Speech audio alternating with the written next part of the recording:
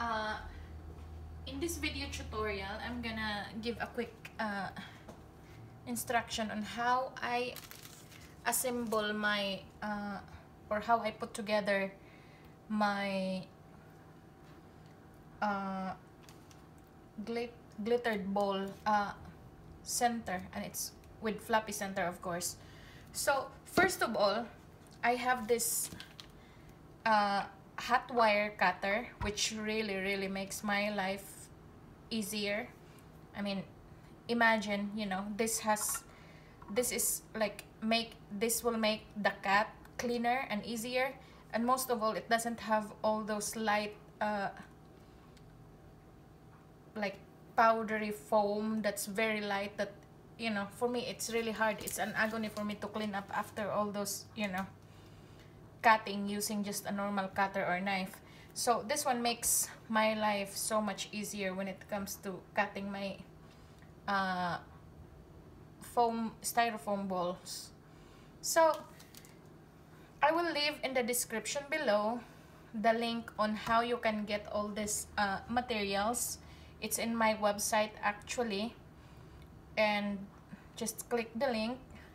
I will put it down, everything that I use here, except for the paper, because I think I get the paper from Michael's. Yeah. So let's start with this styrofoam cutter.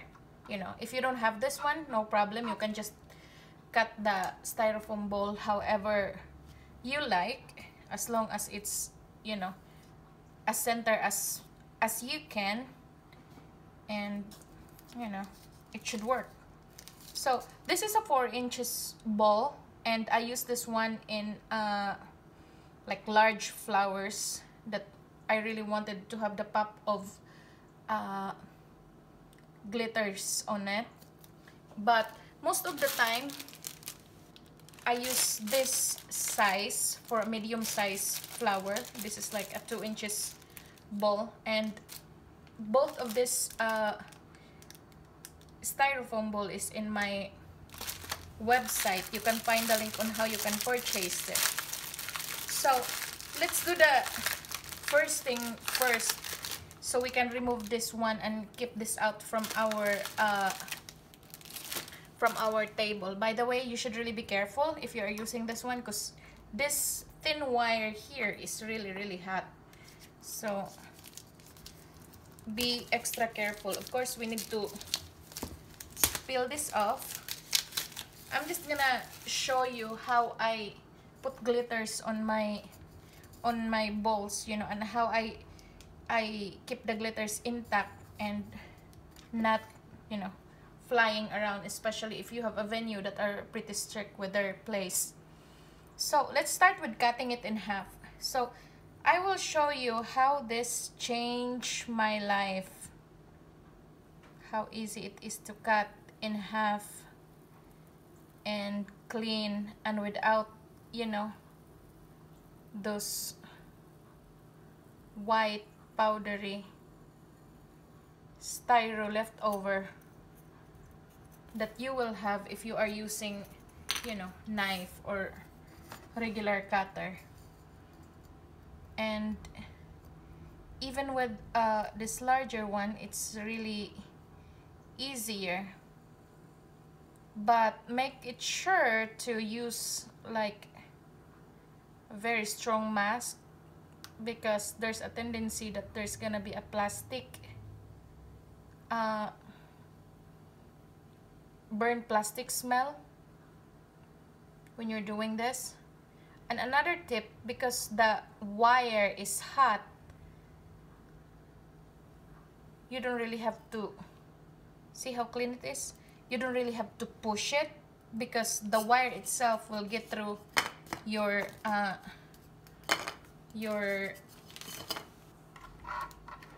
foam. And by the way, this is the switch on and off. And let's plug this out, and let's sit this one out.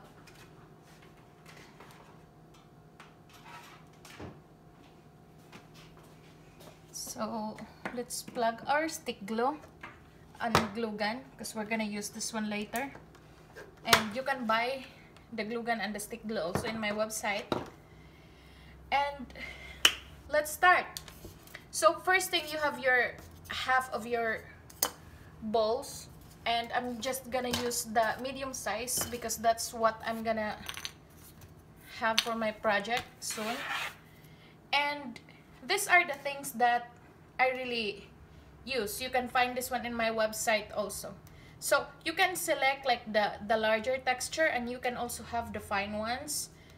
It's all up to you. So the colors that I frequently use are gold, and I have the silver, and I have like the rose, closest to the rose gold.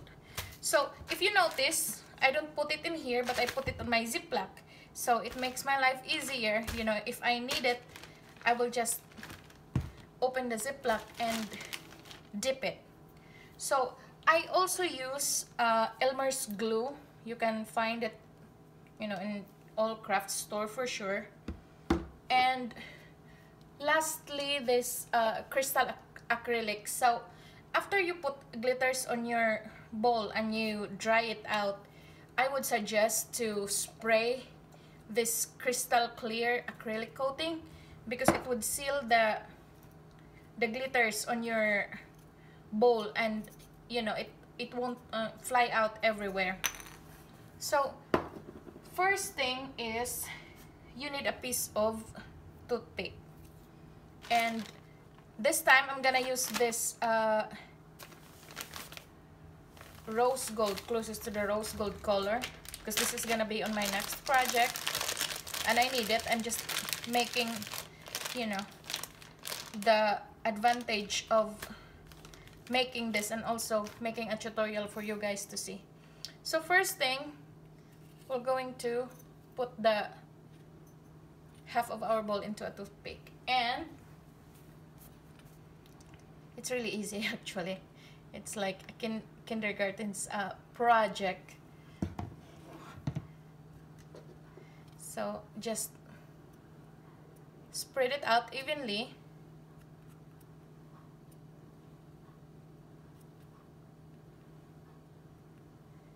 Like so. And you really want to make sure that your bowl surface is evenly coated with glue, or because you don't want to have like, there are parts that, you know, would have so many glue on it and the other side is thin.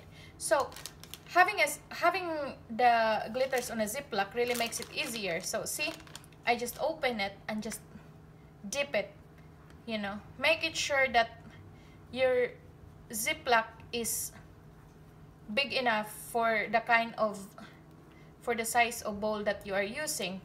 So let's say, for example, if I'm using this one, this size, if you can see, it will just get into the sides of my bowl and it's not gonna work. So what I do with this one, I take like a piece of aluminum foil, and then I fold the sides upward, you know, enough for it to have like a bowl shape, and I dump all my glitters in there. And again, instead of using the toothpick, because this is larger, I use like a barbecue stick, and again I just coat it with glue and then roll it around the bowl that I made with the glitters on it. So once you have this one, once it's coated, we are gonna need this block of styro that we can leave it up there, and you know, we can dry it out. So again, same thing with this one. Let's just squeeze some glue.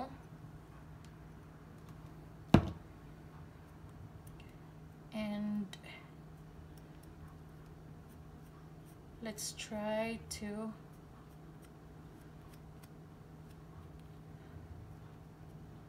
evenly spread it out around the surface of our glitter ball. So again, just dip it around You don't need to hold the glitters on, just dip it. And if there are surfaces like this one that doesn't have glue, you just need to slightly patch it, and again dip that area with the glue, oh, with the glitters. So again, this is now ready for us to place in our extra styrofoam block. So I know it's very hard, especially with the rose gold, to find the rose gold paper. Mostly I will just tell my client, you know, realistically, rose gold is very difficult. If they want to pay extra for us to you know, spend for a spray paint, that's fine. But if they don't, you know, the only options that I can make is have the rose gold as an accent, like the glitter bowl that I make here as a center. But it's very, very difficult to find rose gold paper. So I'm just wiping my hand because it's covered with glue. We will just wait until that until it dries out completely, around 2 or 3 hours. And after that, once it's dry out, you know, you can spray paint with this one. In that way, you will seal all the glitters within your styrofoam bowl. So, but anyway, as I promised, I'm gonna make a floppy center with glittered styro ball on it. And this time, because it's completely dried out, and also I'm gonna use gold for my project, this is what I'm gonna demonstrate with you.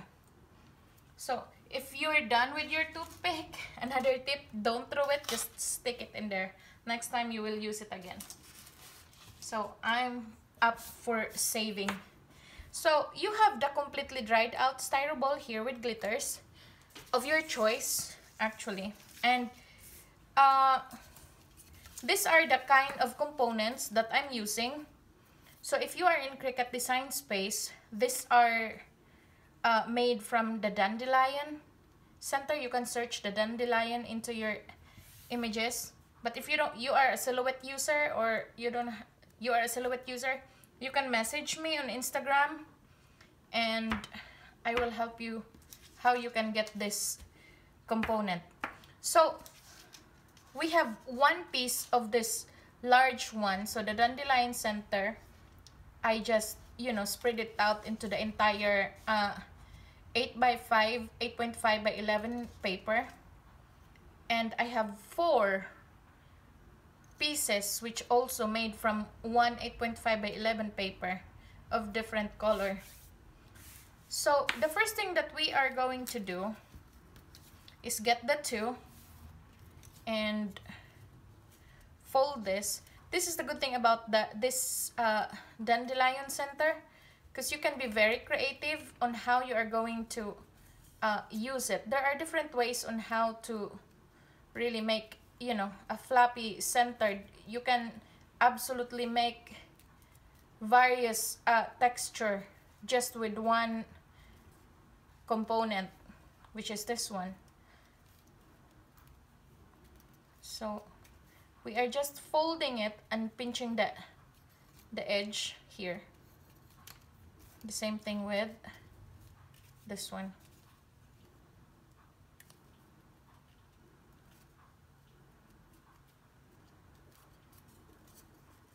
So by the way, if you don't have a cutter, you can just use an X-Acto knife with like self-healing mat and aluminum ruler. You know, you can just slice it with a ruler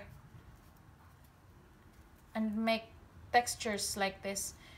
It's doable, but you know, because this is my business, full-time business now, you know, I really invested on machine because it makes my life so much easier. So once it's folded and pinched, you know, we can just seal it with the hot glue. Like so.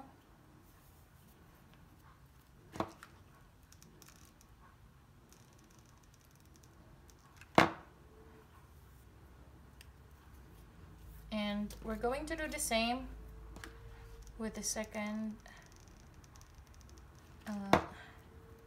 piece.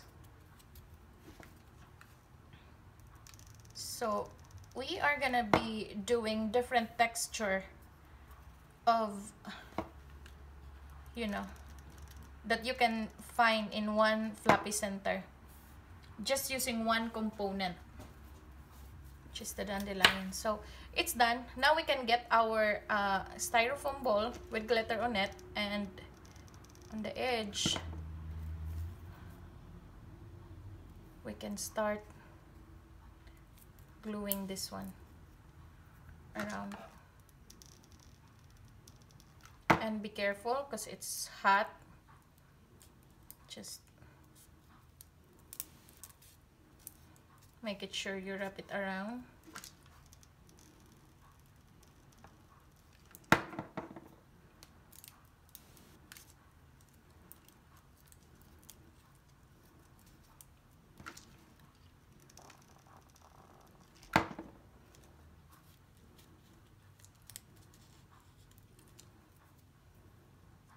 So the first layer is done.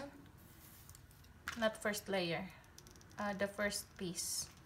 So we're going to continue the second piece of the same layer around.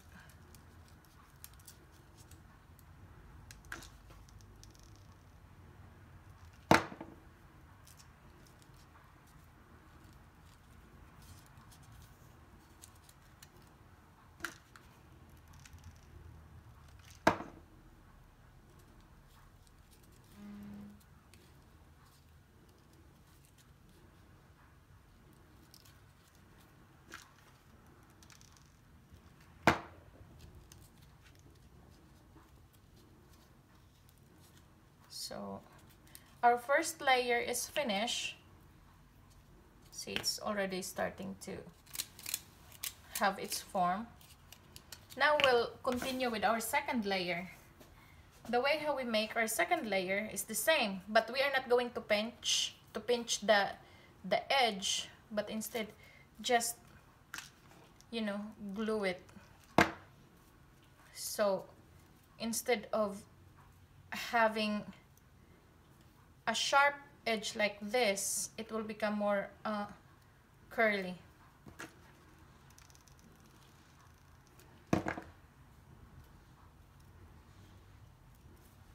And it will make our center looks much fuller.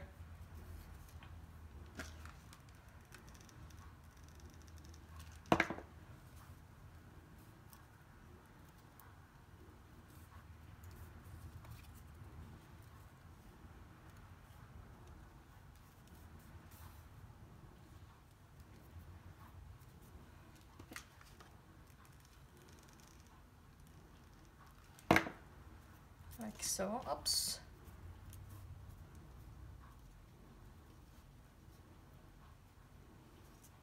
And the same thing with the other piece.